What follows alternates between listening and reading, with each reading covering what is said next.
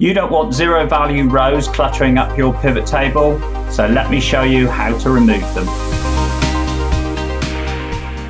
What if we wanted to remove all of these rows where everything comes to a 0? So we don't need to show these rows, for example, here.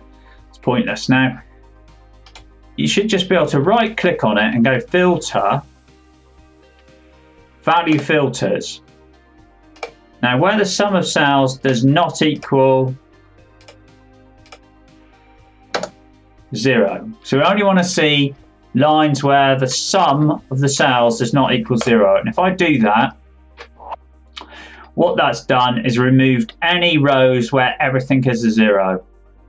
And if I just quickly go down to the bottom, you see we're now down to about 900 rows. So we cut several hundred rows out of this pivot table, which is going to make it a lot easier on the eye, and we're not showing any data we don't need to see.